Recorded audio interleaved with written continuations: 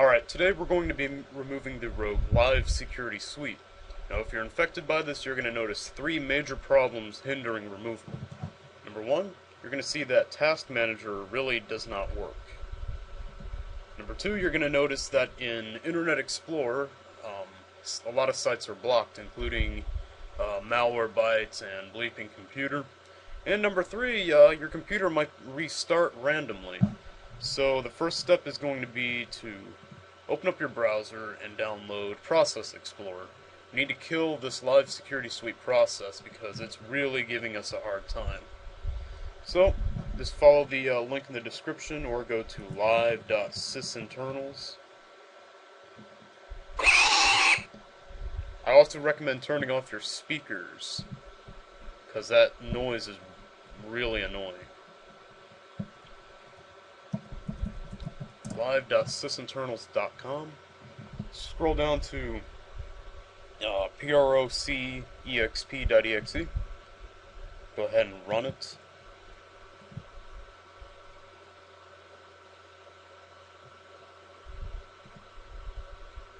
Go ahead and accept the license agreement. And you're going to want to scroll down to this process live SS. Going to go ahead and want to right click and kill process tree. You might also want to kill this now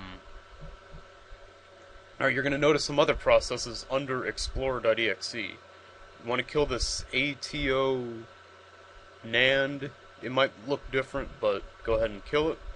And you're also going to want to kill this WinLogin. Now there are two different WinLogin processes that are going to be running. One is going to be up here, running from C Windows System 32 WinLogin.exe. This one is running from Documents and Settings, Administrator, App Data, Microsoft Windows WinLogin. This one is a hoax. Fake. Kill it. Alright, now that that's taken care of, we can go ahead and download Malwarebytes Anti-Malware. Go ahead and run the setup file after you have downloaded it. And go through the setup.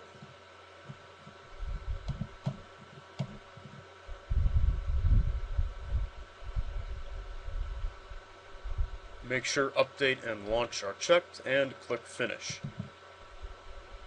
Malwarebytes will go ahead and update itself. And previous users of Malwarebytes will want to go to the update tab and check for updates, just to make sure they're on the latest database version. Now go back to the scanner, make sure you're on quick scan, and click scan. This is going to take about 5 to 15 minutes, so take a break.